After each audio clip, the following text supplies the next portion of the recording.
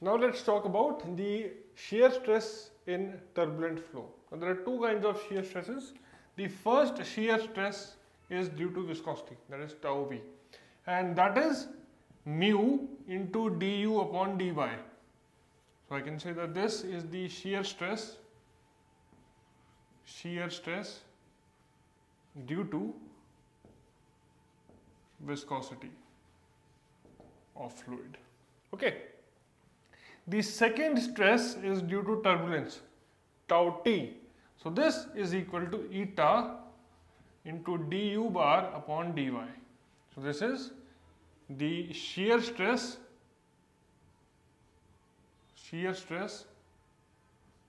due to turbulence. Okay, so in this you know that mu is the dynamic viscosity, u is the velocity and y is the distance.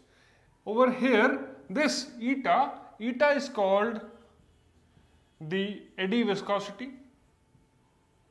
That is the viscosity that is developed due to the turbulence as eddy currents. Okay, u bar is the average velocity at distance y. Okay, now this eddy viscosity, if you divide this by the density, this is called epsilon, and epsilon is the kinematic eddy viscosity. So it is almost, or I would say exactly, analogous to the dynamic viscosity and the kinematic viscosity. So this is kinematic eddy viscosity.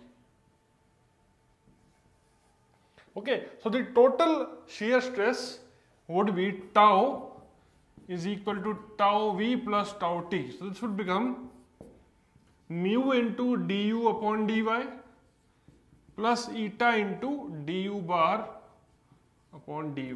So this is the total shear stress in the turbulent flow. So just remember these terms as it is, you'll be good to go. Now after this, let's talk about the velocity distribution in turbulent flow.